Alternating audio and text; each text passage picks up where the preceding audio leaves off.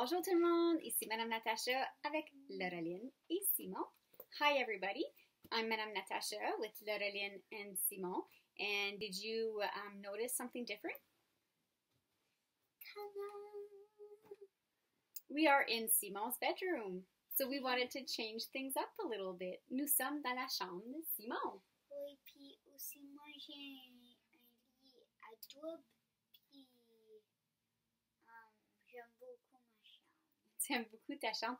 Il y a un lit à double. Je pense que ce qu'il veut dire, c'est qu'il y a deux lits, un par-dessus l'autre. Comment est-ce qu'on appelle ça en français? En français, je sais pas moi. OK. Est-ce que, en anglais, comment vous l'appelez? Un bunk bed.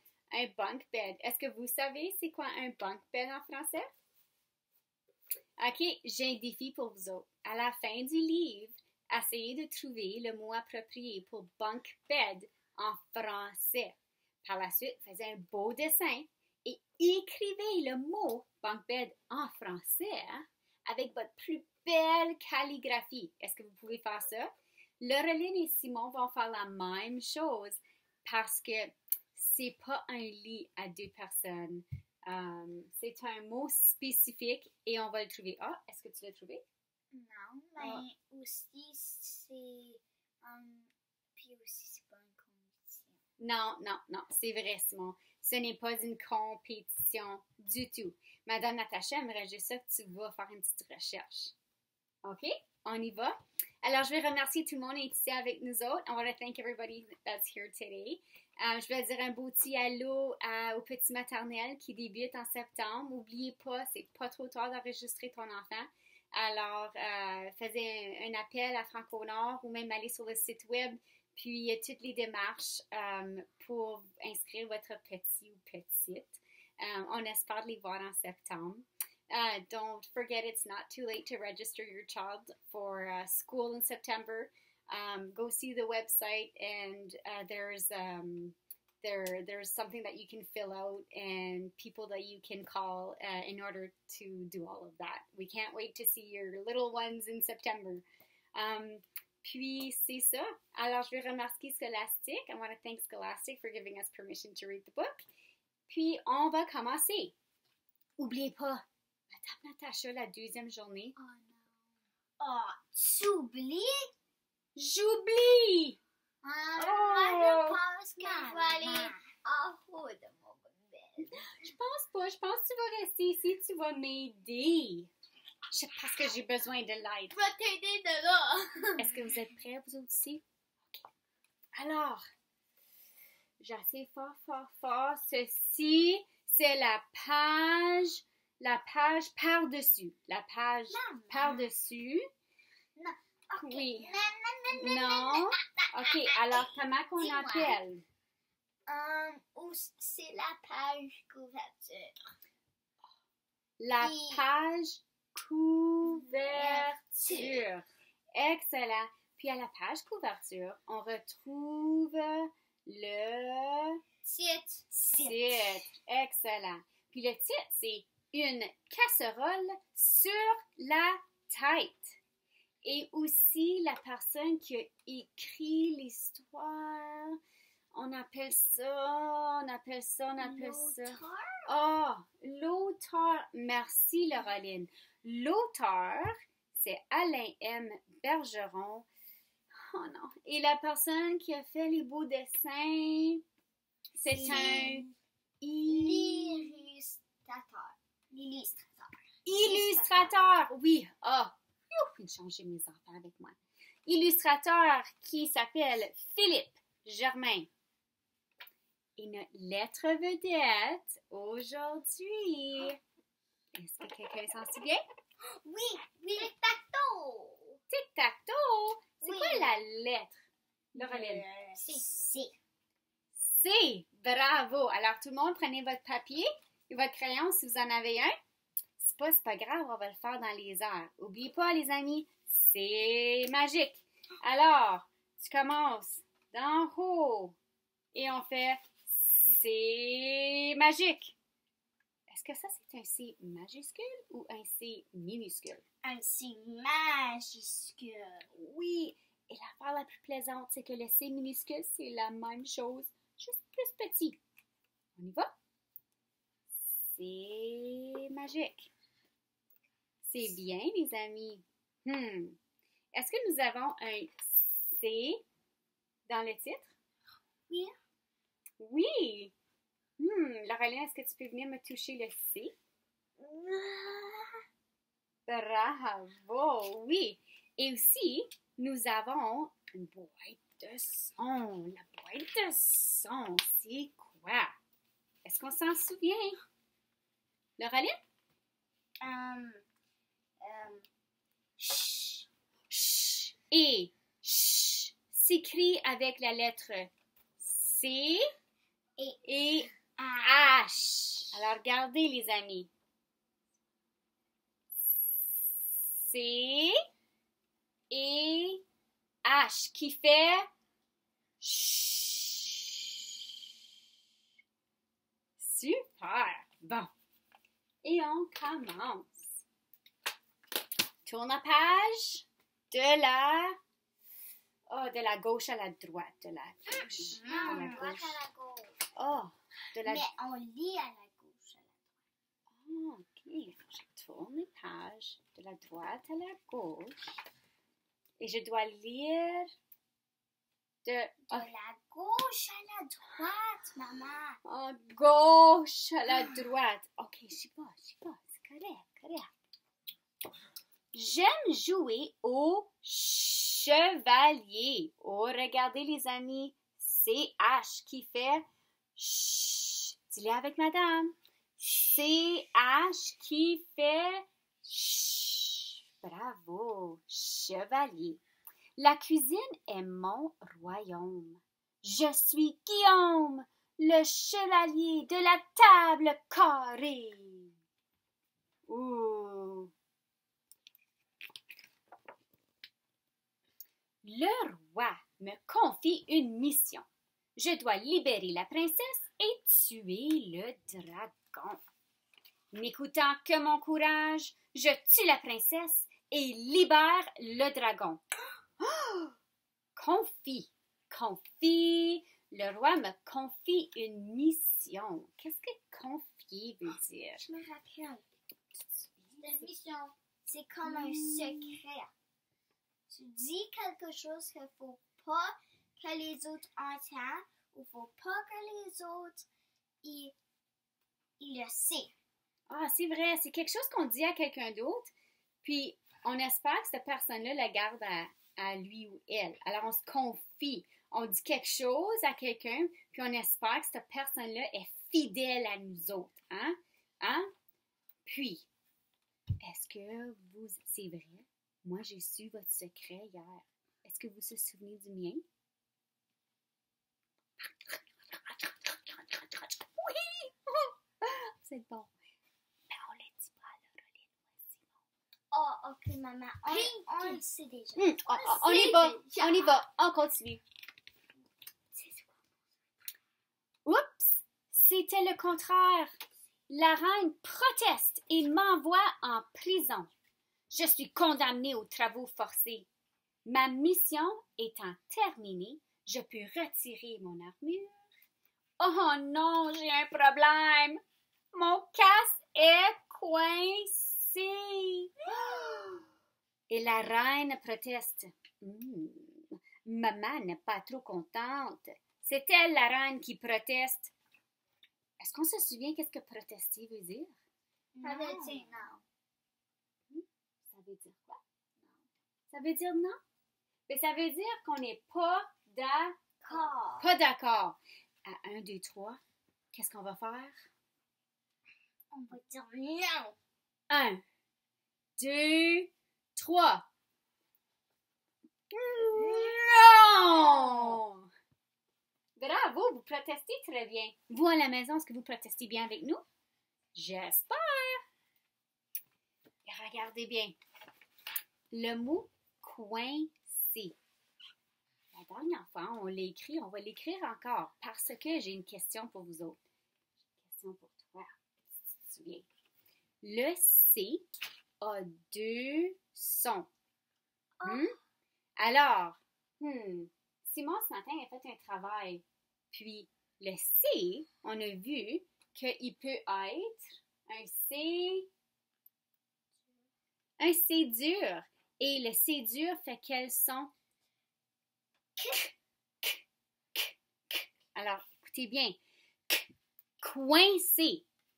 Le premier son, est-ce que c'est un C dur ou un C doux? C'est dur. Alors, regardez bien. On fait un C magique. Ouin. Ouin. Première, deuxième année, surtout deuxième. Est-ce que vous vous souvenez de la boîte de son qui fait ouin?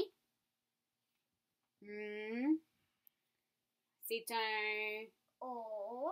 Laureline va nous aider. O. Et un, Simon, est-ce que tu te souviens c'est quoi les deux lettres qui fait un? Comme dans le lapin? Un N et un I, mais on va les inverser. Alors, c'est I. N. Ouin. Oh, là, maintenant, écoutez. Quelle lettre que je dois mettre maintenant pour... C'est vrai que le S fait...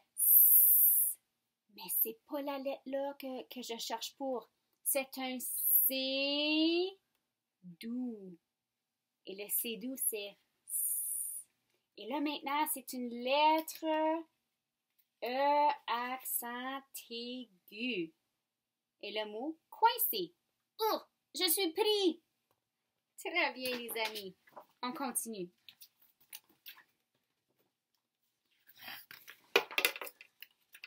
Aïe!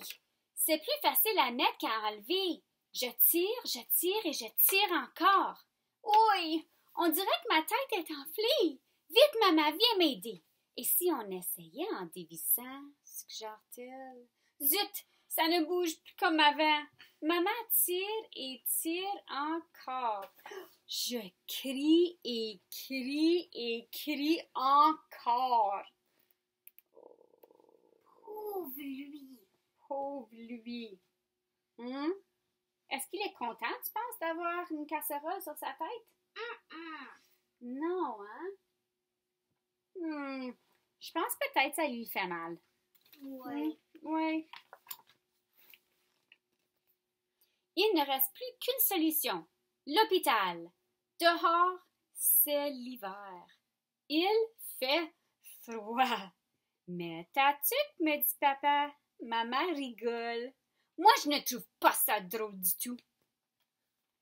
Pourquoi est-ce que maman rigole? Oh, moi, je le sais. Moi, je le sais. Parce qu'il fait tellement froid que Guillaume, il grelotte.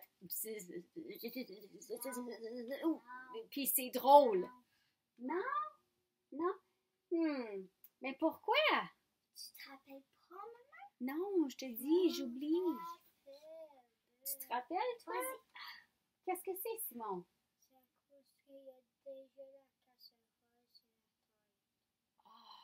C'est vrai. Il a déjà une casserole sur la tête. C'est un chapeau. C'est comme un chapeau, c'est vrai. Puis là, il faut qu'il mette un chapeau par-dessus un autre chapeau. C'est drôle. Ben oui. À l'hôpital, nous attendons le docteur. Des gens me regardent. Quel malheur! Un monsieur qui a mal au ventre se tord de rire. Plus il rit, plus il a mal au ventre. Aïe! Gênée, j'enfonce ma tuque jusqu'au menton. Et le monsieur rit encore plus fort. Ah! Aouh! Aouh! Oh, man! C'est pas drôle! Regarde Guillaume. Est-ce que Guillaume se sent bien? Non, il a honte. C'est vrai, il a honte. Qu'est-ce qu'il fait parce qu'il a honte? Qu'est-ce qu'il fait avec son chapeau? On se cache. Est-ce que parfois on se cache quand on fait des choses qu'on n'aime pas ou pas qu'on n'aime pas, mais en anglais, c'est embarrassed. Hein? Do you feel embarrassed sometimes? Est-ce que toi, tu as honte parfois et gêné et tu fais comme Guillaume? Ça l'arrive à tout le monde, les amis. Ça l'arrive à Madame Natacha aussi. Mhm. Mhm.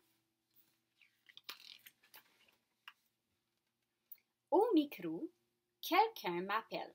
Maman m'attrape par le manche de la casserole. L'infirmière écoute mon cœur et vérifie ma pression. Que faites-vous? Mon problème est sur ma tête, voyons. Oh non. Qu'est-ce que maman a fait ici? Qu'est-ce qu'elle fait? Les enfants, qu'est-ce qu'elle fait, la maman à Guillaume? Méchant. Elle est méchante. On le voit actuellement sur la page couverture. Et je m'ai souvenue ce fois-ci. Yeah! Que maman elle tient Guillaume par la manche du casserole. Est-ce que ça fait mal, tu penses? Regarde le visage à Guillaume. Oui. Je pense que oui, hein? Je pense pas que ça lui fait du bien, ça. Casserole maintenant, les amis. Est-ce qu'on peut compter combien de syllabes a casserole? Alors, à 1, 2, 3, on met nos mains ensemble. Et on compte. 1, 2, 3, casserole. Pouvez-vous le faire une autre fois? Moi, je vais mettre mes doigts. On y va? Casserole. Combien de syllabes, les amis? 3. 3. Bravo. Est-ce qu'on se souvient qu'on peut écrire les mots après ça, les briser en syllabes? Oui, hein? Puis on a fait un nouveau mot hier.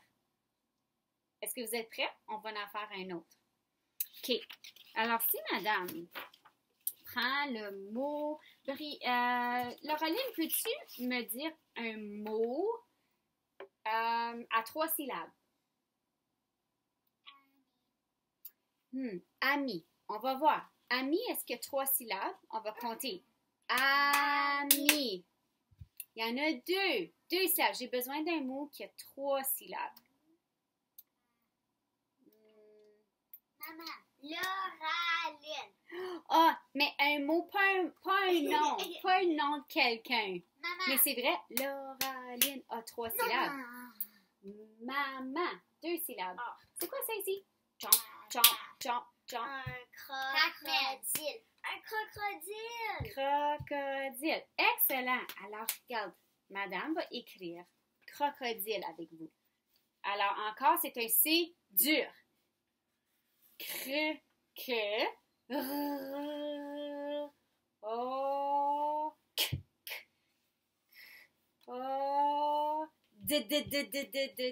un D.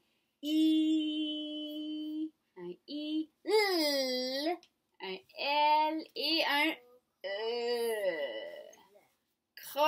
Crocodile.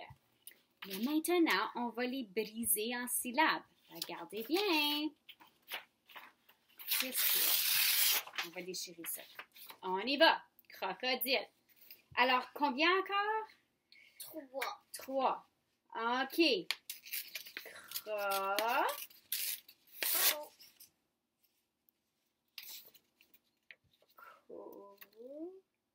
On a oublié. Oh non. Madame a fait une erreur. Je l'ai déchiré en méchante place. Tu vois? Hey, même madame fait bien des erreurs aujourd'hui. Hey, qu'est-ce qui se passe, hein? Qu'est-ce qui se passe?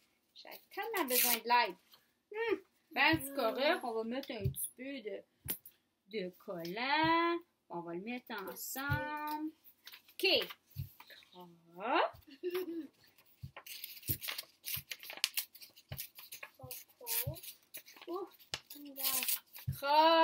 Crocodile. Il va encore? Crocodile. OK, maintenant, si madame prend la syllabe co avec la syllabe cro et on les met ensemble. Cocro. Est-ce que c'est un mot? Oui. Oui, Laureline. C'est un mot, hein? C'est un vrai mot, hein? Non. Oh, excuse, j'avais trompé moi aussi. Ah, c'est pas un vrai mot. Cocro. Mais c'est drôle. C'est de cocro.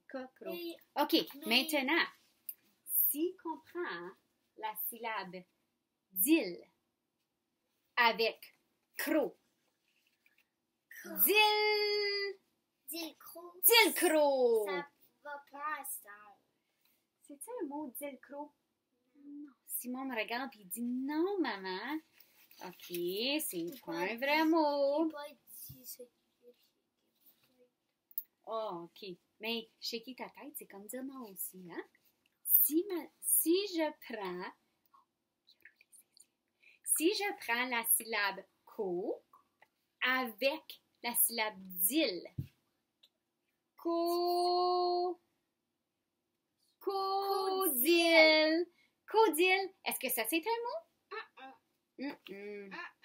Non, ce n'est pas un mot. Madame n'a pas fait des nouveaux mots, mais j'ai fait des pseudo-mots. J'ai fait des mots qui sont drôles, qui sont pas des vrais mots. Ah!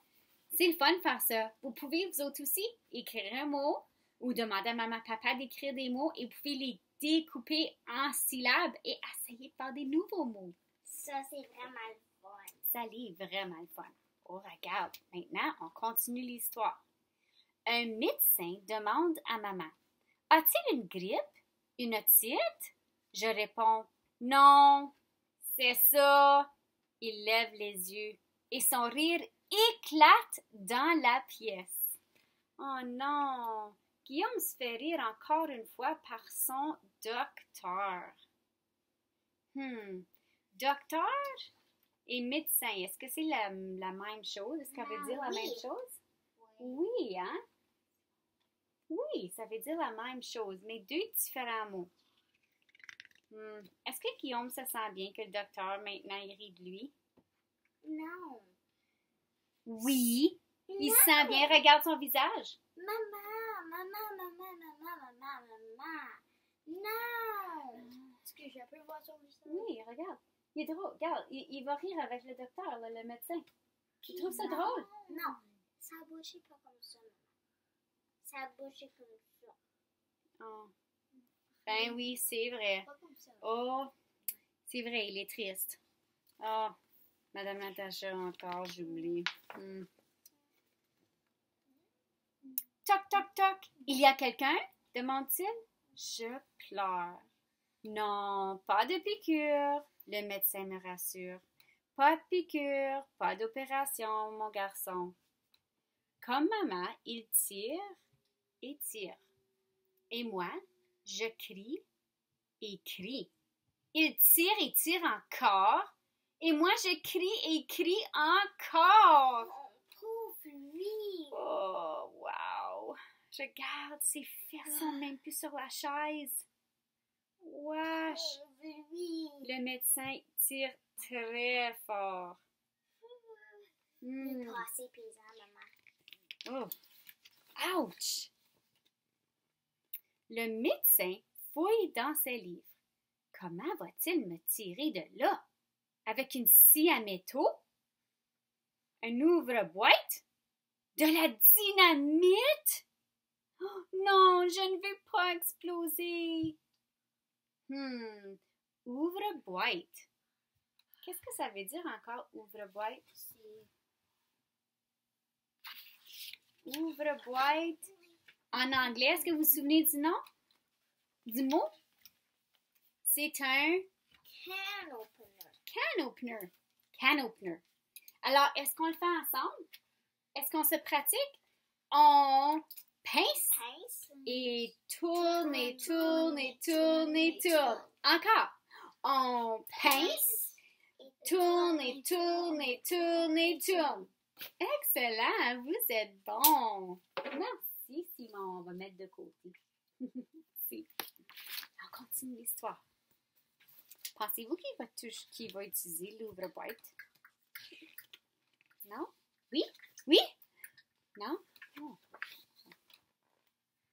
Soudain, le docteur a une idée. Il va consulter une spécialiste. Il prend le téléphone. Allô? Maman? De qui on parle? C'est qui la spécialiste? Du docteur? La maman. La maman. La maman est la spécialiste? C'est vrai que les mamans sont des spécialistes. Hein? Quand quand que les enfants ils se font mal, ils viennent voir leur maman et leur papa. Est-ce que vous allez voir maman ou papa si vous se faisiez mal? On pourrait dire qu'on est comme des spécialistes. On enlève tous les bobos. Pas juste à cause que vous êtes plus grands et vous connaissez plus que nous. Ça nous fait des spécialistes. Non! Ah! C'est qui des spécialistes d'habitude, les amis? Des docteurs qui connaissent plus que des docteurs. Ce sont du monde qui pratique dans certaines médecines. Mais c'est pas juste la médecine. Ça peut être un spécialiste dans la danse. Tu peux être spécialiste dans la danse même. Hein? Tu peux être spécialiste En chantant, au hockey. Au hockey. Tu peux être spécialiste. Alors ça, c'est quand on est quelqu'un qui est super bon aussi. Madame Natacha, elle avait dit aussi des médecins, des dentistes, mais aussi des spécialistes peut être dans n'importe quel domaine. Oh, Simon, oui? Le hockey, c'est perfecto. Oui, Simon aime beaucoup le hockey. Il joue le hockey. Ouais. Plein de médailles. Oh, bien. On y va. Elle connaît un remède. Elle, un peu de savon à vaisselle, quelques gouttes sous la casserole, 2 ou 3 autres sous le front. Ça va faire l'affaire, dit sa maman. Tout doucement, le docteur tire et tire et tire et puis... Oh, youpi! Oh, regarde, Guillaume, il est tellement triste. Oh, ça fait même pas de bon sens comment triste il est. Regarde. Non, il est content. Il a perdu sa tête. Non, mais sa tête n'est pas choppée off, là. Mais Non, sa non. tête est comme... Il a perdu sa tête parce qu'il est tellement content. Oui. Chez maman. Ah, ok, c'est vrai. Il a un beau sourire. Il est pas triste. Pas Il est triste. vraiment content. Vraiment content. Avant de partir, le médecin veut savoir. Alors, Guillaume, comment c'est arrivé? Je portais ma belle armure pour sauver la princesse, il dit. La casserole te servait de casque? Demande-t-il. Oui, je suis le fier chevalier de la table carrée. Je remets le casque sur ma tête pour lui montrer. Youpi! Oh non! Pourquoi est-ce que le médecin le regarde comme ça? Il veut pas waster son savon en vaisselle. Il ne veut pas utiliser d'autres savons à vaisselle. Pourquoi est-ce qu'il va avoir besoin d'utiliser du savon à vaisselle? À cause que, comme la maman l'a dit, le spécialiste, des gouttes de vaisselle, puis ça s'en allait. Ah. Et... Ah! Oh non! Encore coincé. Et qui, l'histoire est finie. Bravo les amis, vous avez bien fait. Puis là maintenant, n'oubliez pas de toujours regarder sur le site web parce qu'il y a des nouvelles choses qui arrivent à toutes les semaines. Alors j'espère vous voir la semaine prochaine et j'aimerais bien ça que vous fassiez votre recherche. Comment est-ce qu'on appelle un bunk bed en français? Puis c'est mon lit! Et si vous voulez, vous pouvez nous faire un beau dessin de votre partie préférée du livre. Vous pourriez même aussi utiliser les mots de vocabulaire de cette semaine. Alors, nous avons casserole, nous avons ouvre-boîte, proteste et confit. Hein? Alors, si vous pouvez faire des belles phrases et les envoyer, ça serait super le fun. Au revoir, les amis. Mouah, on pense à vous. Bye! Regarde, Simon, il est en haut. 30 secondes. Et il est en haut. Hello! Oups! Puis les couvertures sont roses, mais on va changer les couvertures. Oui, parce que c'était Laura Lynn avant, mais là, Laura a sa propre chambre. OK, au revoir, les amis. Bye!